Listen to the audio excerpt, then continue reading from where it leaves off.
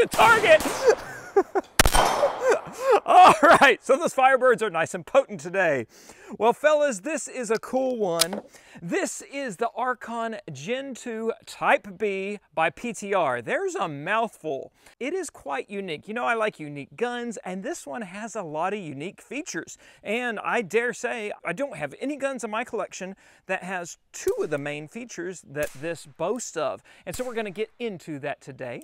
But first, we have to thank our sponsor, and that is KIR Ammo. It's a family-owned and operated shop in Texas. And so I'm in Texas, so I was like, I want to buy ammo for this video. And I did. I bought me a 1,000-round case of this Norma, and you know what? It showed up next day. Because it's a smaller company, if you are out of state, you get to skip out on that sales tax. And also, it's free shipping on orders over $199. So when you put all those things together, it's a great value. You get great customer service, and if you use my promo code TOPSHOT5, like F-I-V-E, you will get $5 off your first order if it's 150 bucks or more. They provide ammunition for freedom-loving Americans. Now let's get into this PTR. Dude, that was awesome when that fell over though.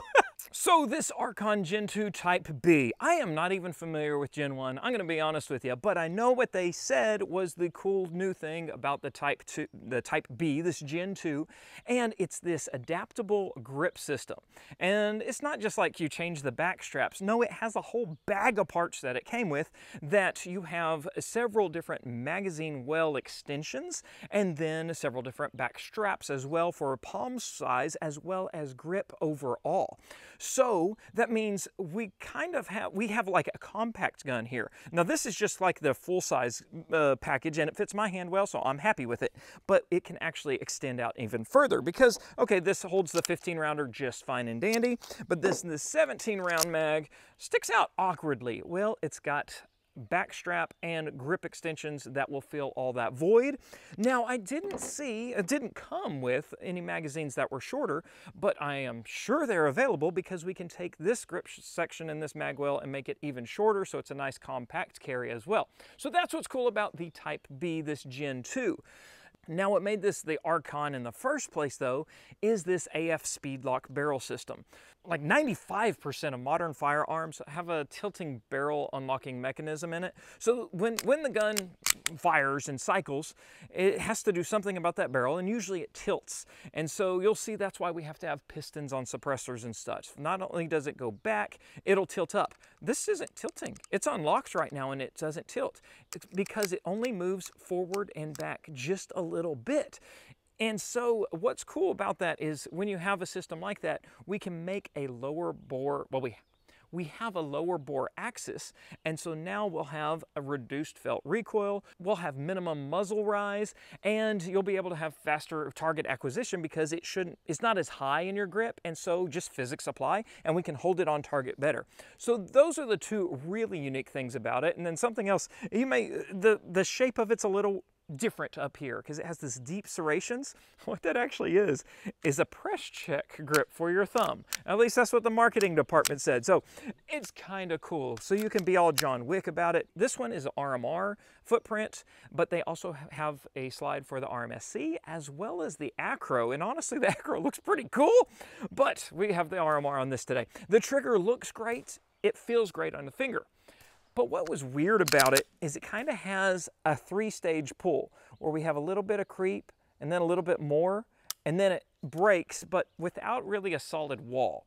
It's not my favorite. We can work with it, and it only measured at 4.5 pounds, so it's not too heavy, but it is a little different, and I just wish it had a solid wall there. The triple stage mush is just a little bit, you got to get used to it.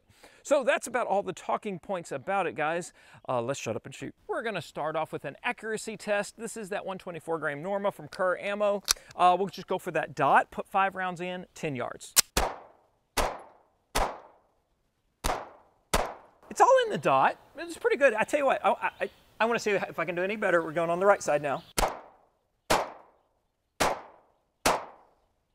Now there's a group I like because it looks like one hole. Let's go see. And we got a nice little one hole group from 10 yards. So accurate enough, working with that trigger just fine. But what I really want to do is see about this low bore axis claim. To be honest, I just grab a gun and shoot. I don't care what the gun is. I've used high points before. But So I have a hard time personally seeing, oh wow, low recoil because of the design. And to make sure we're not going falling for hype, let's put it on a high-speed camera, and then we'll bring another gun out and shoot side by side, see what they look like. So we put it into the long grip module because I figured, well, if you're using it for competition and muzzle flip was really an issue, we want to go ahead and have that, especially when we're testing something for muzzle flip. And I was wrong. Because when I shot this side by side, this KIR, and I said, I'm not really able to tell. No, when I did it side by side enough, I could totally tell that this Archon Type B was shooting quite smooth. It was just kind of sleek, if a word comes to mind. I grabbed this Canik SFX because this has been my go-to pistol lately. Full-size pistol, this is what I go to. Why? Because I like the trigger. It's got a great one with a nice, crisp, clean wall.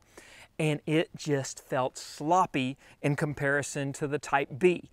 I didn't expect it, but I'm quite pleased to see that because you don't want to, pay for some AF Speedlock and it just be some marketing jargon. That was impressive, and I did like the results. So we threw on suppressors to let you see what a piston actually does. And again, it felt just sleeker and smoother shooting out of the Archon Type B.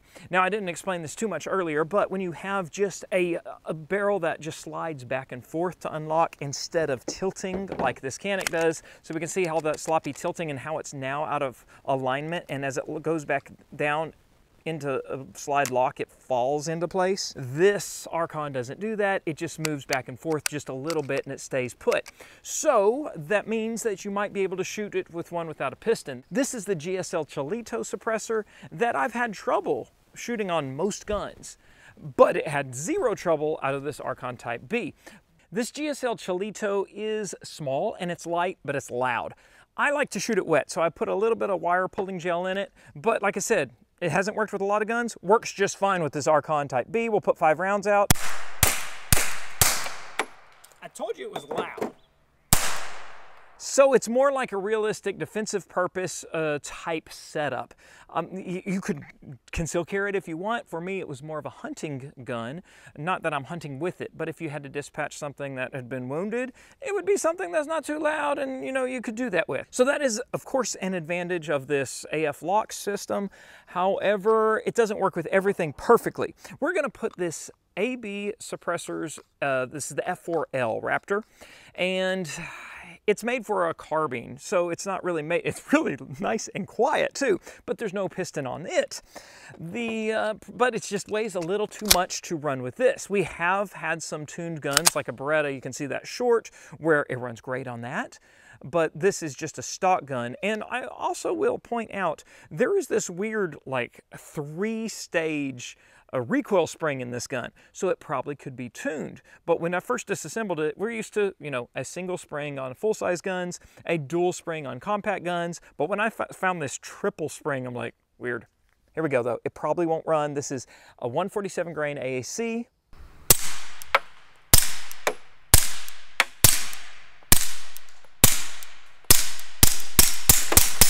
See, I told you, it doesn't run at all. Okay, that was impressive. It didn't run earlier. I guess we're breaking the thing in. That makes me happy. I'm gonna have to, oh man, that's a cool setup.